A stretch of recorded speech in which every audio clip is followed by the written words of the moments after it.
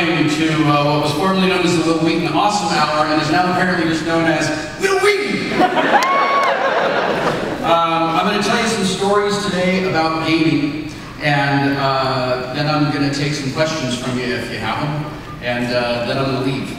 So, thanks a lot for coming. Before I get started, this thing says, I think it says no filming, but yeah. So this is my time with you today. You are welcome to record as much as you like, and it is released under a Creative Commons Attribution Non-Commercial Share-alike license. You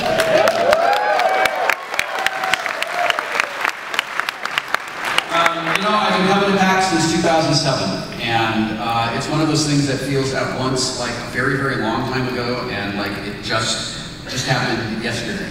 And this year is the first time since I started coming to PAX that I actually like have a career now, and I'm working a lot, and I didn't even realize until like 5 days ago, oh my god, PAX is in 5 days. And I've spent the last 5 days bouncing up and down every time I have a seat somewhere. There's been a lot of like running from place to place, a lot of this. I go to places, and as I walked toward the convention center today, I got that feeling of like going home and going back to summer camp, and I got really excited, and it's almost enough to cut through the headache I have because I stayed up till 2:30 this morning playing Dragon Age RPG with my friends. You know, I've been playing RPGs since the early 80s, and I started with the D&D Red Box set. And with the coloring dice and everything. And the way that I approach role-playing is, I guess it's really, really old school. I just like to tell a great story. I like to work and collaborate with my friends to tell a story that really entertains us. And my friend Will ran the most amazing Dragon Age game last night. We didn't use minis, we didn't really use anything sort of tactical. We all sat down and told a story with characters that we've now leveled up 3 different times. We started at Gen Con last year, and then we played at PAX last year, and then we played again last night. And it was so much fun that when I woke up this morning, and my brain was like, ah, fuck, dude. Seriously? You stay up until 2:30 the night before PAX starts? And I was like, well, you know, in case I ever get to be an enforcer someday, I should probably be in training. Some of these stories are about role-playing, some of them are about classic video games. They're all about how much I love the internet. So this was recently published on my blog. And it's called Will Buys a New Game. It's super effective. A pair of 20-something bros dressed and posed in a manner that was such a hilarious cliche. If I described them exactly as I saw them, my editor would have said, you have to rewrite that, it's too cliche. Stood near the front of the store, communicating in some kind of Broglish language that leaned heavy on the word fuck and its many derivatives. I'm rated M. I should have said that when I walked out. Sorry. I guess I'm Old Man Wheaton. Let me just pause for a second and tell you Old Man Wheaton's story. There's these kids who live up the street from me, and they're sweet kids. They're really sweet kids. They're like there's 3 of them. They're like probably 7, 8, and 10, and they like to ride their dirt bikes, like you do. And they race their dirt bikes up and down my street all day long. And my street's on a little bit of a hill, and my driveway is a hill. And like you do when you're that age, they like to race their bikes as fast as they can down the hill, and then sort of let their momentum carry them up my driveway. You know, sort of like pause at that sort of like apex of like, I guess, you know, dirt bike weightlessness, and then speed back down the driveway. And I saw these kids doing this like maybe 2 weeks ago. And they were, the thing is, none of these kids are wearing bicycle helmets. Now look, I never wore a bicycle helmet until recently, and you know, I didn't get that much head damage to myself. But I was worried, you know, because people tend to drive too fast on my street. And these kids were racing down out of my driveway, and I just kept replaying this image over and over in my head of the kids racing down the driveway and just getting hit by a car. And the secular humanist in me was like, I should probably go out there and tell them not to do that. And then like the practical realist in me was like, you're gonna get sued for the rest of your life if they die riding their bikes on the driveway. So I opened up, so my son and I, Ryan and I, were sitting in the house, and I saw this happening through the dining room window, and I said, I gotta go, I'll be right back, I gotta for this kids to be, to not do this. So I walked out and I said, hey, you guys, really love what you're doing. And it's like really, like with the skidding and like the skidding to the side, like you guys are, you're doing whatever the bicycle equivalent of cleaning the cube is. Like you're really, you guys are boss. And because I wanted to speak to them in a language that they would kind of understand. So I was like, look, dudes, the thing is, I'm worried that someone's gonna hit you when you race down the driveway like that. So like, I don't want you to like not ride your bikes and everything, but just don't ride it down my driveway like that, all right? And the kid looks up to me, who he's sort of like the alpha child, looks up to me and goes, "It's cool, bro." Which is good, S''cool, bro, okay? I understand that. And I said, thanks, sorry. And the kids, go right up the street, and they continue their riding up and down the street, but they're just not, they're not coming up the driveway anymore. And I go back inside, and my son says to me, well, congratulations, you just told kids to get off your lawn.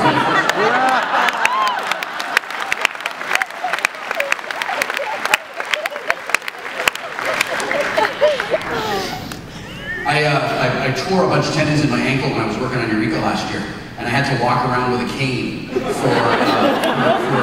almost a month, and it was kind of cool because everywhere I went, people were like, "Oh, would you like to sit here? Can I have this door for you?" And I got into this habit of like using the cane to like push buttons in elevators and stuff. And move stuff around. The cane very quickly became an extension. But nothing in the world was as satisfying as shaking it at people. Anyway, so that's probably the longest Old Man Wheaton footnote. I mean, that easily took up 7 or 8 pages. As I was saying, before that happened, I guess I'm Old Man Wheaton because I looked around at all the 7- and 8-year-olds in the store. If you've forgotten where we were, there were bros. And I felt mildly offended that these 2 bros couldn't be bothered to make an effort to, just like tone it down a little bit. But such is the way of the bro. If they had common sense and a wisdom staff that was higher than D6 + 2, they probably wouldn't be bros. And by the way, do they teach that like bro slouch driving posture like at the douchebag driving school? Because I'm behind graduates of that school almost every day. So I walked around the bros, and I went to the Nintendo DS games. And I felt like I imagined a teenager would feel when he went to buy his first box of condoms. So I felt my face get warm, and I caught myself like sort of looking around to make sure that nobody was really watching me, there was no one I knew in the store, as I reached for the nearest copy of Pokemon Black. So I looked at it, right? I turned it over and I read on the back, and I thought, I cannot believe I'm really gonna do this. This is gonna happen. I'm 38 years old and I'm buying my first Pokemon. The bros left the store, trailing expletives behind them. I don't speak Broglish, but apparently something was a lot of fucking bullshit. The precious children I was so concerned about moments earlier didn't seem to notice. They probably play a lot of Call of Duty on Xbox. Or maybe I'm just a dad, nearly 40.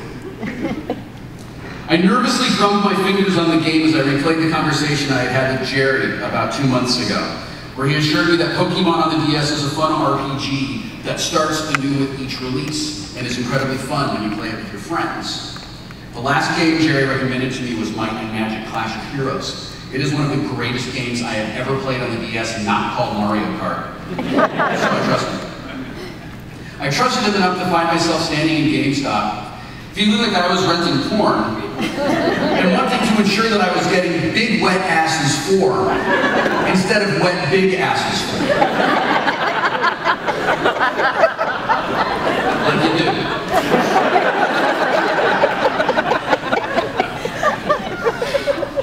So I approached the counter, game in hand. Can I help you with anything? The guy asked me.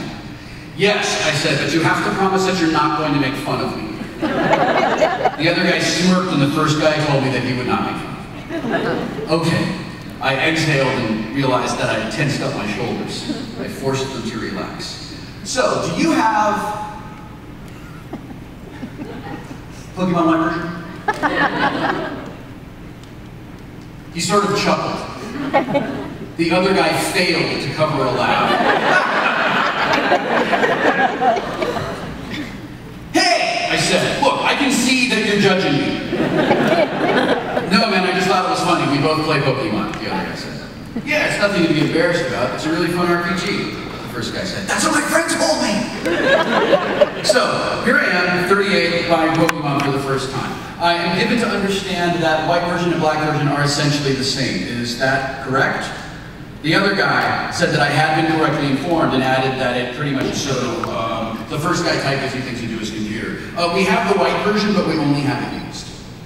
You know, I actually prefer to buy games new to support the developers, I said. I felt a little self-conscious, like I had just extolled the virtues of fidelity while standing in a whorehouse. Or giving a shit about the middle class while standing on the floor of Congress.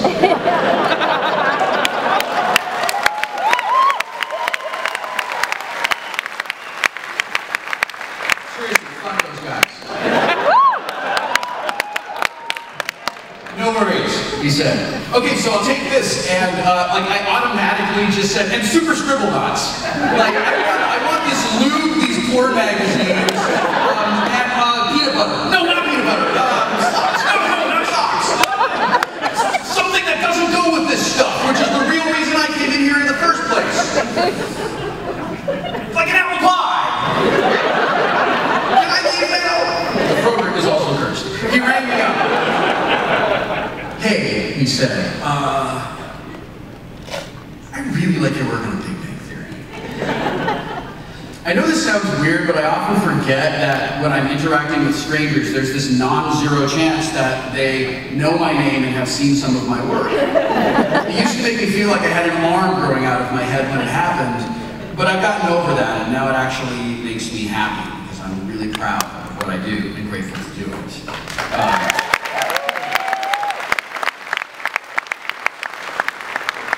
I should make a note that that's apparently an applause line. Okay.